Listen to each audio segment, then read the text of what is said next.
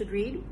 If you guys remember, I did an episode with Morten Jentoft, an RK correspondent for the Norwegian National Broadcasting Company back in July. We spoke about his experiences working in Russia and Moscow and corresponding to Norway from Russia. We also spoke about his up-and-coming book, I Grenseland, in the border country, which speaks about or talks about the Norwegian man who was accused of espionage for the Norwegian government and that was jailed in Russia. He's the only Norwegian, at least in recent times, that has been jailed by the Russian government.